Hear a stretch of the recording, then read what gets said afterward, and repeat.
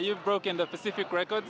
Yeah, 2 tonight, so unbelievable to get those two, and a personal best in the 50 freestyle. So, yeah, day 5, and to be able to get up and do personal best times like that, and a big thing that I haven't told anyone, and I've kept it a bit of a secret for a little while because I didn't want anyone to sort of give up, to have that worry about anything. But I actually had my appendix taken out 2 months ago.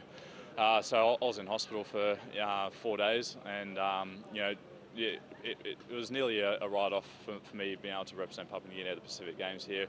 The committee knew, and we just had to try and do my best to get here, and that's why it's so overwhelming for me to be here. And it's just I don't know how the body works, but it's pretty amazing, and that's where the crowd and the support have really come through. Without that, I wouldn't have got these gold medals. Now, you've also said this is your last for the Pacific Games. Yeah, my last Pacific Games. Pacific Games for me back in '99. Even before that, I went to Tahiti to watch my brothers swim and to watch the Team PNG swim. '91, I was here as helping out with the baskets. It's always been such a big part of my career, whether I was helping out or in the pool. It got me out of retirement back in 2000. I stopped swimming, and it got me back into swimming.